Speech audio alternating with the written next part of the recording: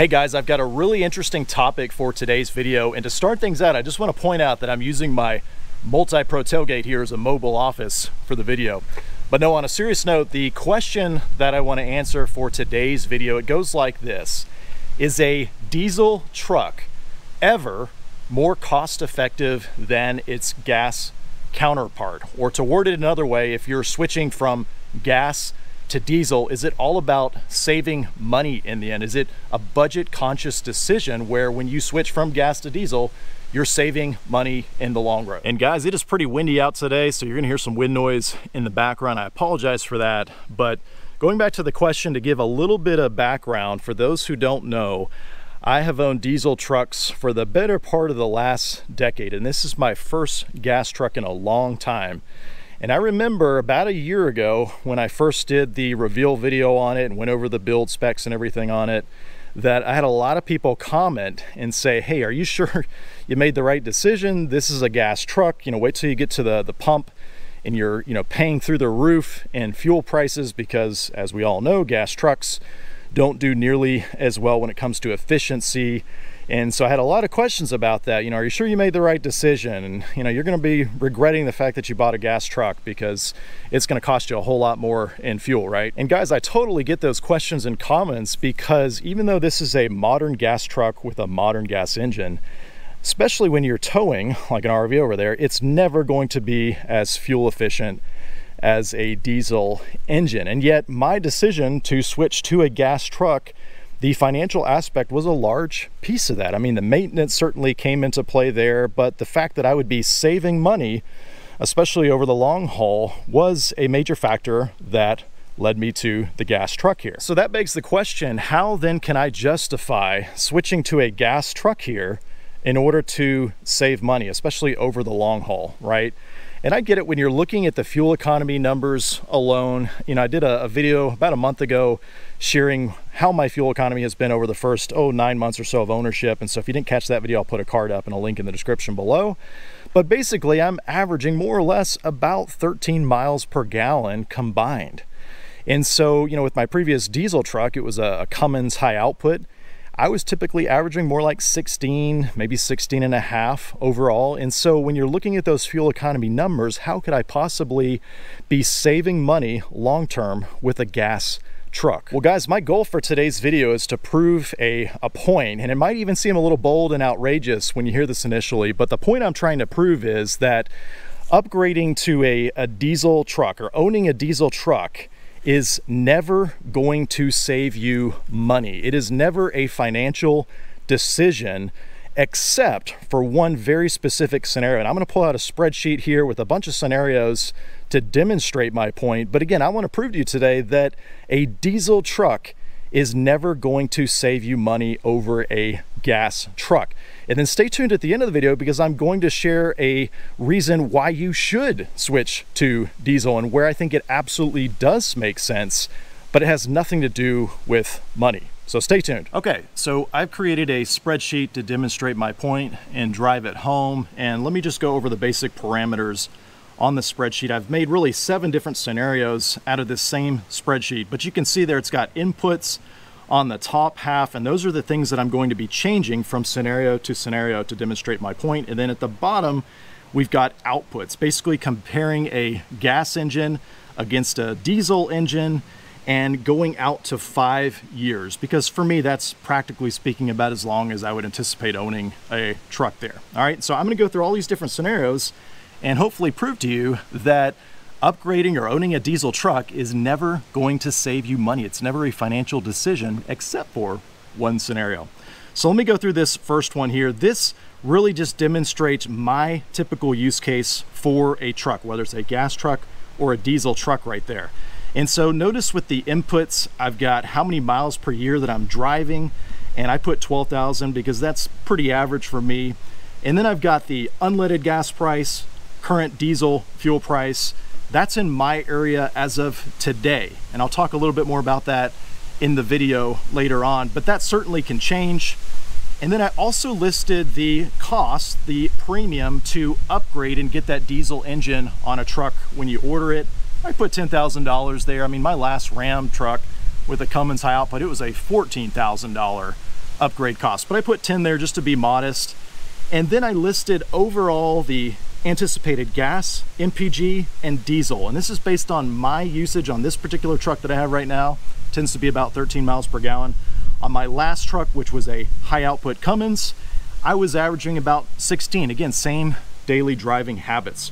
So check this out. With all these inputs going in, you can see year one what my fuel costs are based on that consumption, 12,000 miles per year, based on the current gas price versus the diesel price right there. And so you can see, yes, we are indeed saving a little bit of money with the diesel truck over gas when it comes to fuel consumption alone. In fact, if we go all the way out to 5 years, you can see we're saving a little under $500 when it comes to fuel costs. But there are some hidden costs with diesel engines, and one of the big ones is that initial upgrade cost to get into a diesel engine to begin with. And like I said, I put down 10,000. I think that's pretty modest right there. And so when you factor in that $10,000 upgrade cost, that premium over the gas engine, you can see we're not saving money. Even down to year 5, we're still in the red, $9,500. Okay, so we've spent $9,500 just so that we can own a diesel truck. And that's where I find it really hard to argue that buying a diesel truck is a financial decision to save money over the long haul, because clearly we're losing money because of how expensive it is to get that diesel engine in the first place. But let me go through some of these other scenarios. So this next scenario is all about towing, because you might say, well, those MPG numbers that you put there in the last one, that's, you know, typical daily driving. What about if you're towing only? You're doing a lot of towing, right? So in these other scenarios, I basically have modified some of the inputs, just one at a time, basically from scenario to scenario. So you can see this one represents if you're just doing more towing. And so for me, again, being pessimistic to try to make it harder to prove my case, I put for the gas MPG 7.5 miles per gallon if you're towing, versus diesel. I mean, I consistently would get about 10 miles even when I was towing my, 17,000 pound fifth wheel. Okay, so if we change the MPG, look how it pans out in terms of fuel costs. So we're saving a little bit more when it comes to year 1 all the way down to year 5. But again, when we factor in that $10,000 cost to get the diesel engine in the first place, well, we're still losing quite a bit. Not as much as the previous scenario, but we're still losing about $7,500 to go the diesel route. All right, well, how about another scenario? Let's say that you're sitting there and saying, well, the MPG numbers that you're throwing out there are not realistic. I get way better fuel economy driving my diesel truck around. Okay, well, let's put 20 miles per gallon with a diesel truck. Let's just say that you're getting 20 miles per gallon. I think that's really high, but let's just say that's what you're getting. And then let's take the gas down and say you're only getting 11 miles per gallon. So how does that look? Okay. Year 1, we're saving a little over $1,000. Fast forward to year 5, we're saving a little bit over $5,000 by doing the diesel truck. But again, you add that $10,000 premium in for the diesel engine, and you're still losing just under $5,000 over the course of 5 years. So it still doesn't make sense to get the diesel engine to save money over the gas. Well, let's change another parameter. You might be saying, well, $10,000 for that premium, that's just not realistic. I mean, I mentioned the Cummins was 14 on my last one, but let's just say maybe you're buying used, and so maybe it's only a $3,000 difference in cost, or maybe the manufacturers find a way to bring the cost of a diesel engine down, right? So I changed that parameter, leaving everything else the same, and look what that does here. So you're still, of course, gonna have similar fuel consumption numbers, but then when you factor in that $3,000 premium, you're still at the end of 5 years losing over $2,500. So it still doesn't make sense to switch from gas to diesel in order to save money, even if the upgrade cost is only $3,000. But let's take another scenario. Let's say that you're arguing, hey, those fuel prices you're using, they change all the time and you're just basing it off of today's market prices. Well, let's just say we flip the paradigm, right? And what I mean by that is, historically, at least over the last decade or so, diesel fuel prices have always been more expensive than gas prices. That hasn't always been the case. There have been times in history where diesel prices were about the same or even a little bit less than regular unleaded gas, but historically, for at least the last decade, like I said, diesel has been a little bit more. Recently, in my area, actually, diesel prices have come down where usually they're about 50 cents or so higher than unleaded, where maybe about a year ago it was about $1 higher. So I went ahead and just flipped the paradigm, and let's just say that unleaded fuel, regular gas, were to cost $1 more than diesel for whatever reason, something changes in the market. And so now unleaded gas is $4.49 per gallon, whereas diesel is cheaper. It's $3.49 per gallon. So take a look at what this does over 5 years. You can see over 5 years, you're gonna be saving almost $8,000 in fuel costs with the diesel. But then you factor in that diesel upgrade cost, $10,000.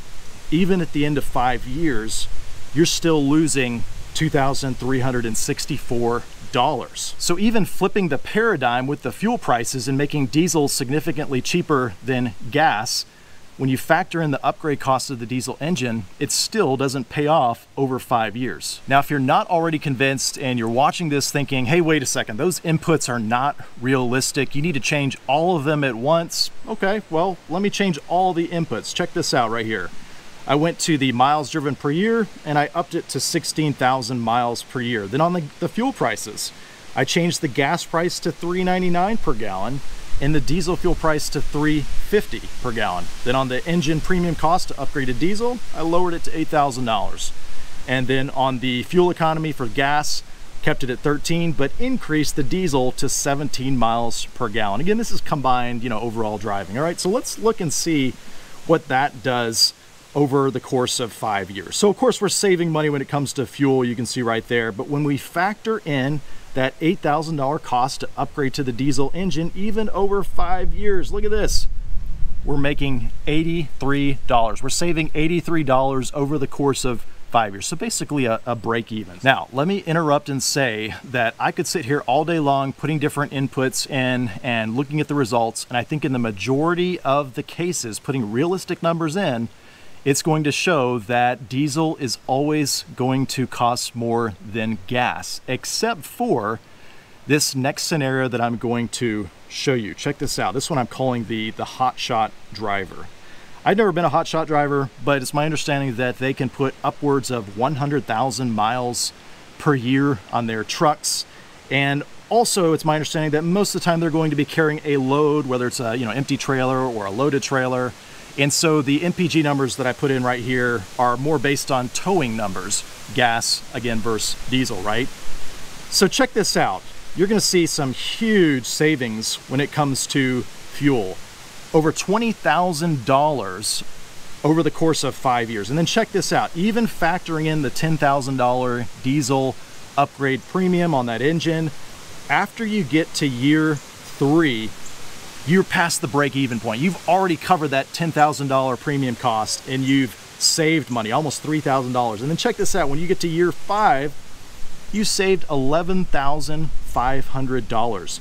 But this scenario is very specific and it involves a hotshot driver, someone who's going to be putting just a massive amount of miles on their truck, well over 100,000 miles, and they're gonna be towing the majority of the time. In that specific scenario, we can see that it 100% makes sense to switch from gas to diesel. It'd be foolish not to, because you're gonna be spending all that extra money on fuel because of all the mileage that you're putting on the truck. But I mean, outside the hotshot driver scenario, it's hard for me to come up with a real world scenario where you're going to be saving by buying a diesel truck. Really, in all the other scenarios that I can think of that are realistic, you're always going to be spending more with that diesel truck, and it's all tied to the fact that there's that premium. When you buy a diesel truck, it has that $10,000 or $14,000 premium tied to it. So that is precisely the point that I wanted to drive home for this video, and that is that buying a diesel truck is never about saving money. It's not about cost savings. It's not a financial decision. Well, of course, except for that last scenario with the hotshot driver. But outside of that, buying a diesel truck is not about saving money. The gas truck is always going to save you more money. So why then would you buy a diesel truck? And remember, I've owned diesel trucks for the better part of the last decade. Well guys, I think, and of course let me know if you agree in the comments below, but I think buying a diesel truck or upgrading from gas to diesel, it's not about saving money, it's all about the experience, the premium experience. I mean, when you buy a diesel truck, you are truly getting a premium experience, especially if you're going to be towing. And when I mention premium, I'm talking about the premium experience that you get from a diesel truck. You know, everything from the power plant, the way the engine and the transmission puts down the power, that massive amount of torque that you get, which you really feel when you're towing. I mean, there's just no comparison with a gas truck, right? But I'm also talking about the fact that that diesel truck's going to be more efficient, and so you can go longer between your stops, your fuel stops, right? And so that's certainly a premium experience. Then you can also go to a truck stop and fill up with the big rigs where everything's, you know, real big and open, and if you've got a giant fifth wheel or trailer that you're pulling, that certainly is a more premium experience compared to, you know, trying to get that gas truck into a regular gas station where maybe everything's a little bit more crammed. The diesel truck is typically going to be quieter in the cab because the engine is not revving as high, and so it'll be quieter compared to the gas engine that's revving higher. You're going to hear that more, of course, in the cab.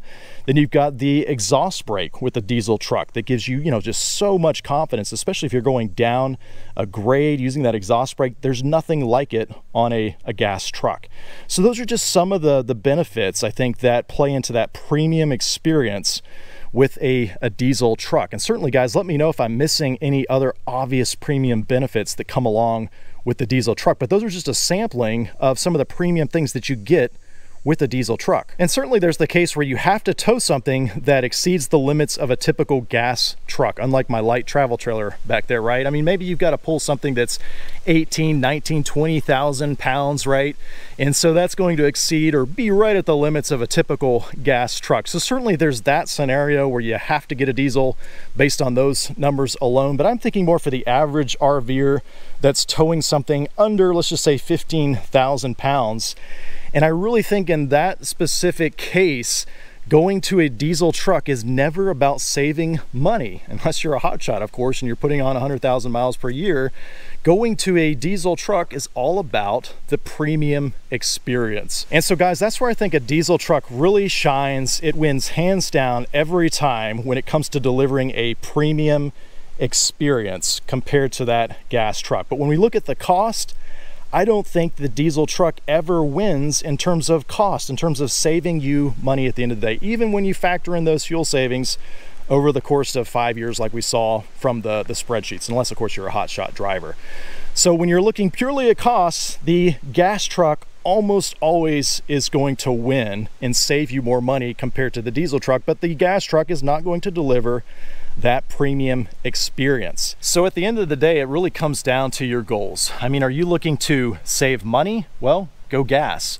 But if you're looking for that premium experience, then you need to go diesel. I mean, gas is almost always going to save you money, even over the course of 5 years, whereas diesel is almost always going to give you that premium experience. But let me know what you think in the comments below. Do you agree or disagree? Just remember to be respectful to one another. And as always, thanks for watching.